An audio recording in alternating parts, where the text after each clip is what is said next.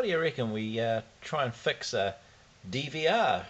Camvu DVR1. Model DVR1. 8 channel. All 8 of them on the back there. We have probably a composite video out, HDMI, VGA, some audio, some networking, USB, and our power in. So what's wrong with it? Apparently it makes noises, but there's nothing on screen, so not starting up for some reason. Looks like a bog standard power brick. Has a light on the end so we know it's on, and comes to one plug, standard DC barrel jack, and it connects onto an adapter so that it can power all of the cameras and the DVR itself.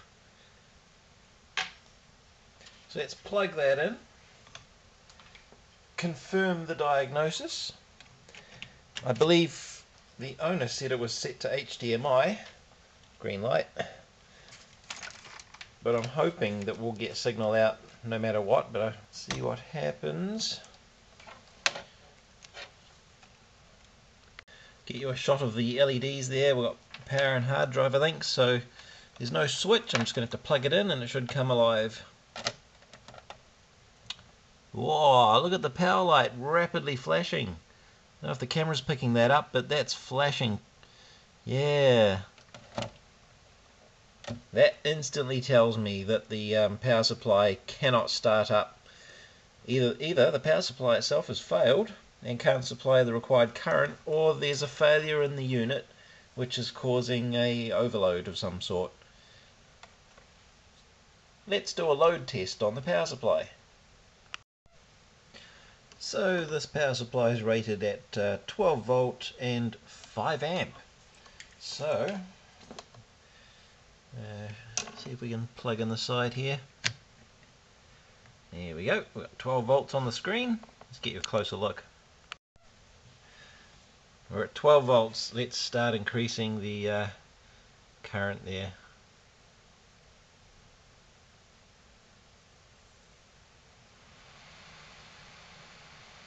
Whoa, look at that. Dropped right away. Let's start with some fine adjustment.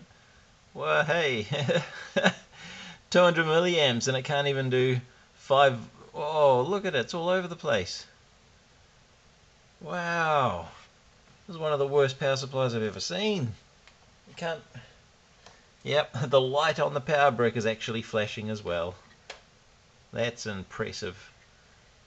I would have thought I'd get like maybe 500 milliamps out of it.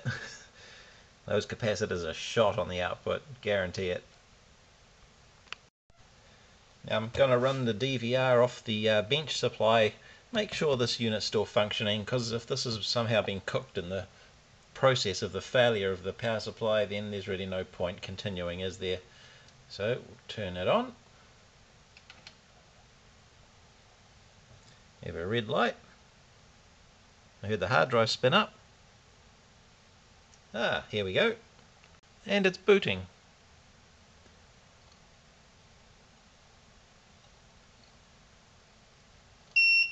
Aha! Now this may be glued or sonic welded or whatever they do along there. I find a flat on the seam and a bit of a impact from a hammer, and that cracks it loose.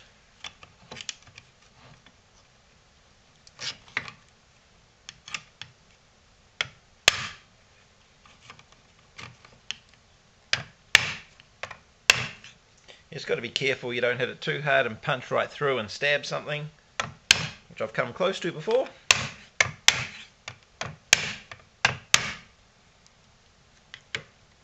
That seems to be doing the business.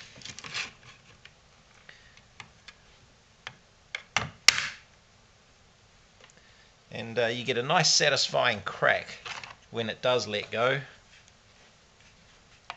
As you might be able to see, there's a gap formed already there.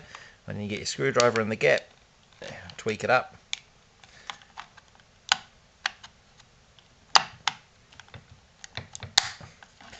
But anyway, flip over and repeat. Righty-ho, and then she just falls apart. Careful where you put your fingers. We don't know how discharged the main input capacitor is yet.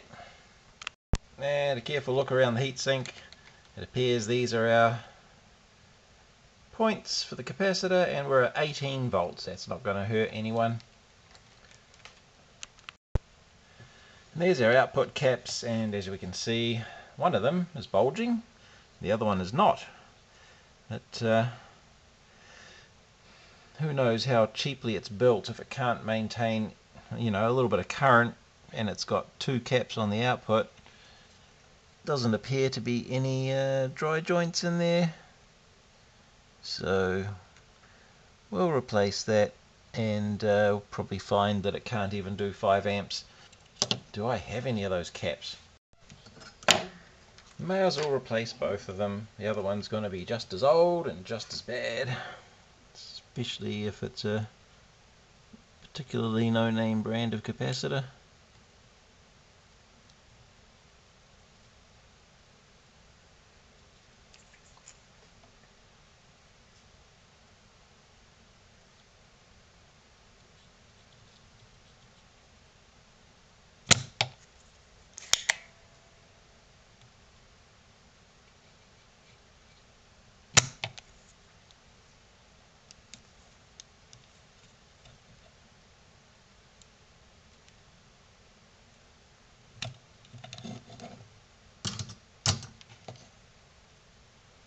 So just checking the ESR on that. I mean, we know it's stuffed. The lid's about to pop off it, but if we have a look there, and we're getting, so we've got 5 ohms. 5 ohms and climbing slowly, yeah. Definitely toast. If we have a look at the other one in circuit,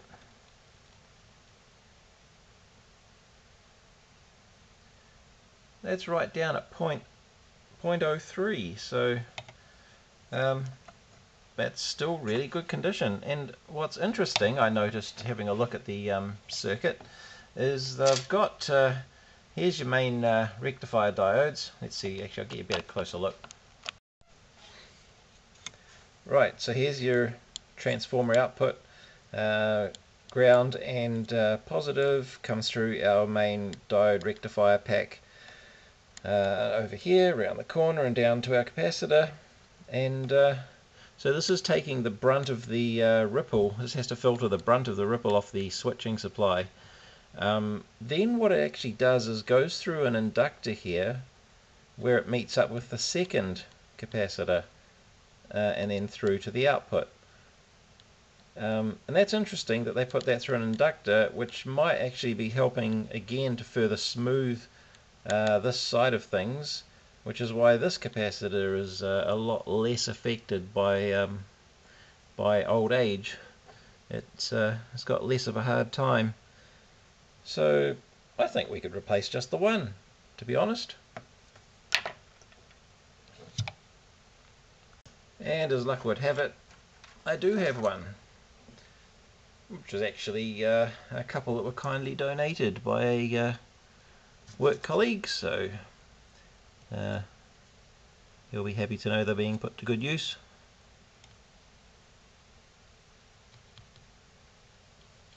Especially since we both know the owner of this device, so it's kind of cool. So let's try another load test. Now, safety first, alright? Unplug the other end before plugging in that end. And that way you can hang on to it and know that you're not going to die. And then you can put this somewhere safe, out the way, and then plug it in.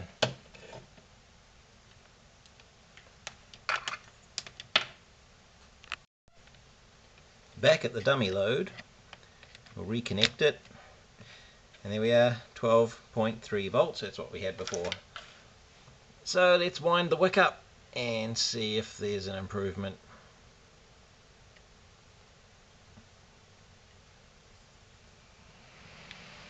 Okay, 600 milliamps and holding 12 volts. That's a good start. Let's keep going. Remember, this thing was supposed to be rated for 5 amps. So there's 2 amps.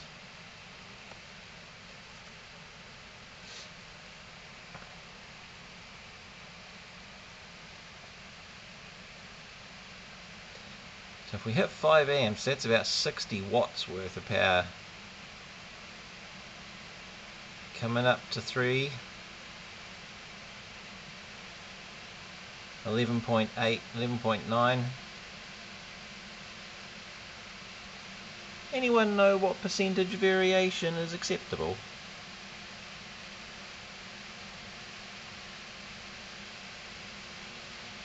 Based on, ratings and such.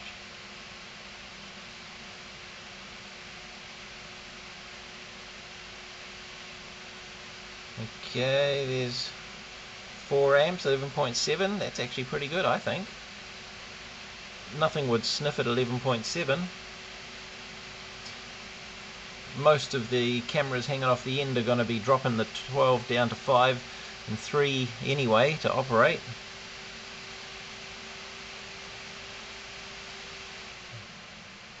Oh, the fan speed just dropped.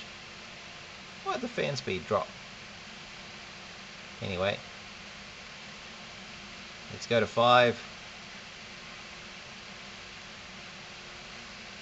5 amps, 11.6 volts. I can't even hear it squealing. Well, maybe it is a fairly well built unit. I won't stress it too much. We'll put it down to 3 amps and I'll let it run for a little bit and just make sure that cap's not getting too hot or anything silly like that. Pretty sure it's a low ESR cap that I've got. It's not exactly spelled out on it though. Okay, so let's have a look.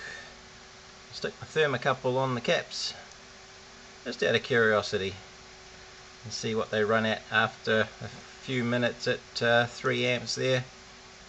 Woo! Nice and warm.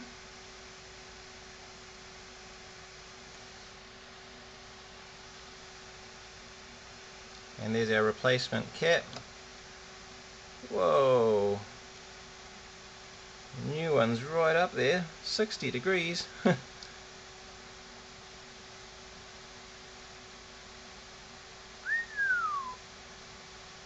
About 46 for the other one.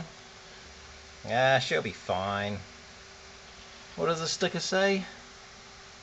105 degrees C rated. Here we go. Might be too hot to touch, but it's not too hot to handle. So it's an 8-channel unit, and I did notice that when I powered it off the bench supply, it was using about 400 milliamps to run the unit itself.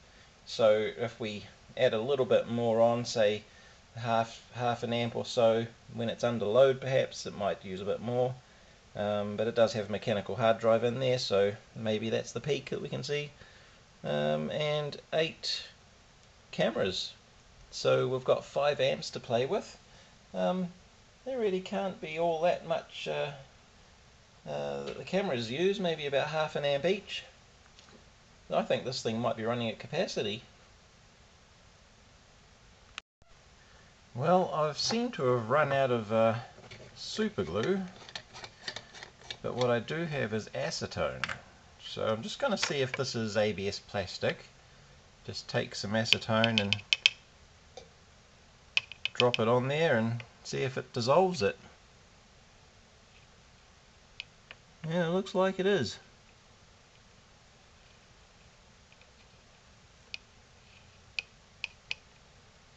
So yeah, we can use that property of acetone to glue the thing back together by melting it back together.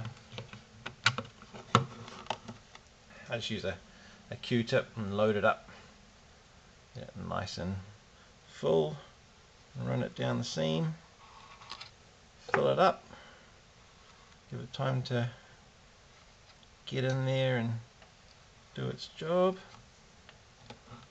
Squeeze it together and hold for a bit. Ta-da!